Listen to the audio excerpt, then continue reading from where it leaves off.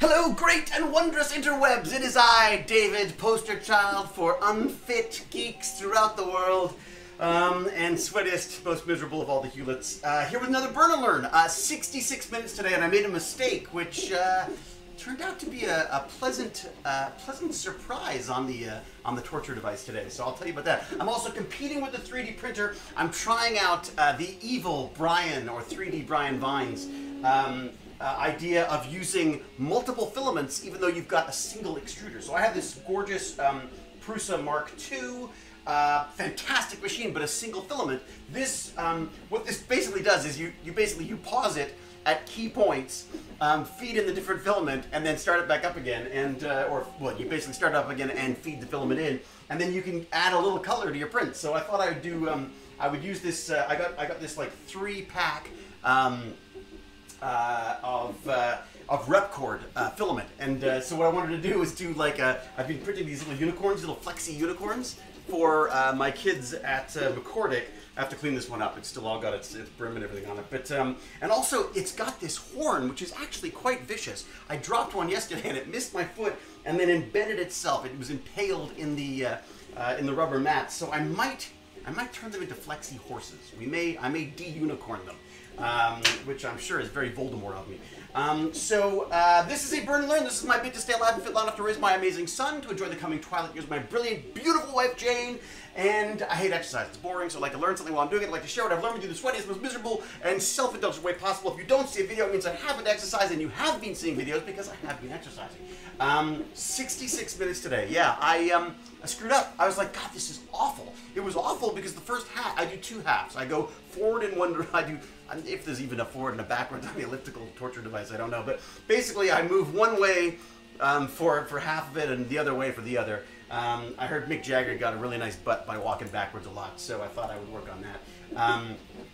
I tried to do half and half.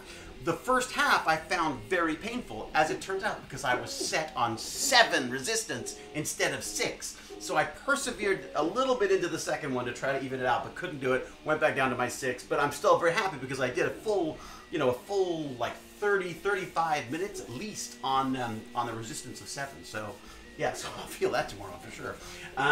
Speaking of tomorrow, there's a film screening at the Carlton in Toronto, if you're around, called Lie Exposed, which my fabulous friend Jerry Chiccariti directed.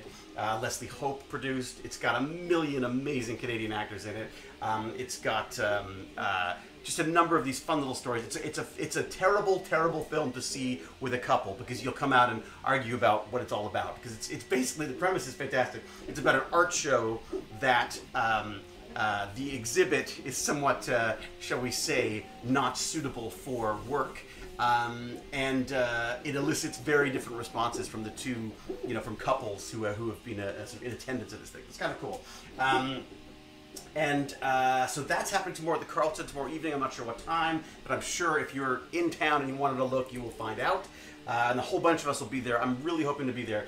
Bratlett he's like the Corona kid here. He's got a cold again, and it's like he just can't shake this thing. So I'm really hoping he's going to be better tomorrow, because if not, I'm probably going to have to hang with him. But anyways, all good. Not worried about him. He's just got to, he's got to work this thing through. We've been having a lot of fun watching YouTube, and we've been watching Digital Corridor, like how to do visual effects, and some rocket jump stuff. And there's a great series that Digital Corridor does called VFX Artists React, and they'll watch film, like good and bad films or bits of good and bad films, and then discuss the video effects that they're doing. What else? Yes, I should talk about the Learn of my Burn. So Learn, back on Data Scientist, the rundown of courses that they suggest for people interested in data science. I am, what am I? I'm about 3 courses away from whatever it is that they give you at the end, a certificate of I've watched a lot of tutorials, basically, whatever that means. But we're using, it was really fun today actually. They had RStudio, and we're using RStudio to do the K nearest neighbor analysis on a whole bunch of data. And what I thought was kind of neat was they were looking at credit card declines and acceptances. So it's basically randomized this information, being provided it as a donation from one of the the big visas or whatever. And what it's trying to do is trying to figure out, is there a pattern that they could see in all the 24 different bits of information they have about people to tell whether this, you know, whether this transaction was fraud or not. So it's just kind of cool in the way it breaks it down, and then you test it against, you split it into, you know, 2/3 of it becomes the data that you work with, and then you save this 1/3 to sort of to make sure that what you've done with your data is valid with all data, not just the data that you figured out. So basically, you don't want to over classify your data to such an extent that when you then try to bring in new data, it doesn't work. So it's just, it's very, very cool. So it's all these little techniques that I would have you'd never know about unless you're doing a nerdy course like this. So working on that. I'm working on a video for Let's Talk Science, which is really fun, which is for their Let's Talk Science challenge this year. I don't know if I'm allowed to say that, actually. We'll see. Anyways, I'm working on a video for them. Actually, I have now an idea for another one as well, which I think I might try. I've got this 3D print going with 3 different types of RepKord, and what else of interest do I have for you? And yeah, trying to figure out what to do with Tech Bandits, because the strike action continues, so I have no Tech Bandits again tomorrow. I've got some video stuff to do, and I think that covers all the bases. It's time for me to make some lunch. Yesterday, I took the kid out for Burger Priest. We went and had chicken burgers from Burger Priest, because we're not big on the beef right now. You know, they just got those big eyes, and they look so happy. Certainly the ones in England, anyways. And we're trying to debate whether we're going to go travel or not for the March break because of all this, you know, Corona apocalypse going on. So, anyways, until we geek again, sweaty or not, it better be sweaty because it means I've exercised. And big thanks to Hypixel, by the way. I've been researching the Hytale game, which just looks amazing. So I thought, you know, in keeping with that, I would wear this fantastic Hypixel sort of running shirt that they provided. I guess it's a gaming shirt, but it's actually perfect for the torture device. And they were very kind to sort of do it. They put an SGA on it and sent it to me and Bratlett.